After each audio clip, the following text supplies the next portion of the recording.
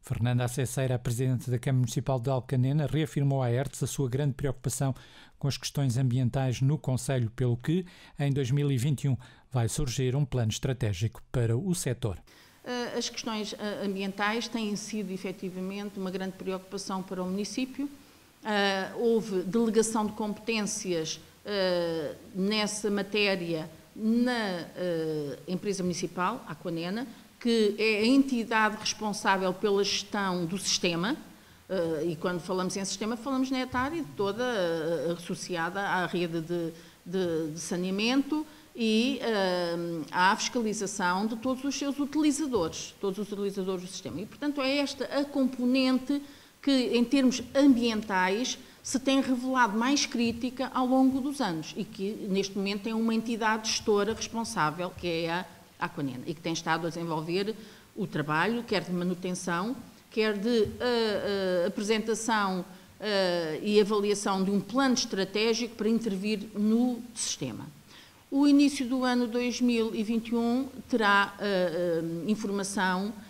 mais detalhada e conclusiva sobre este processo, porque o plano estratégico do sistema está a ser ultimado e prevemos que no início do ano tenha a sua apresentação pública, por um lado, e antes de ter a sua apresentação pública, que seja apresentado aos parceiros locais e regionais e nacionais, nomeadamente até ao próprio Observatório Ambiental, e quando for apresentado em Observatório Ambiental, terá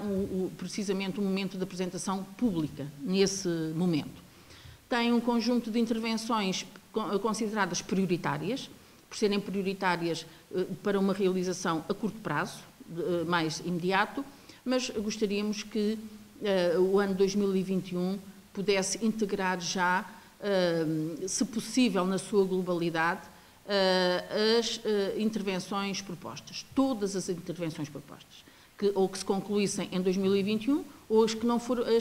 não houver possibilidade de conclusão em 2021, pelo menos se iniciem em 2021. E são em várias áreas, que é para responder à questão do cumprimento da licença de rejeição em meio hídrico, que é para responder à questão dos odores que efetivamente têm atingido muito o concelho, em particular a população da freguesia de Alcanena e freguesias limítrofes à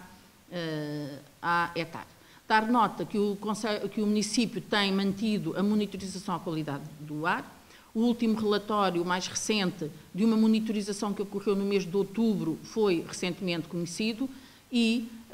apraz-nos registar que, de todos os relatórios que já foram elaborados, é o que tem resultados mais baixos, em todos os pontos de identificação, em todos os pontos de colheita e recolha dos dados.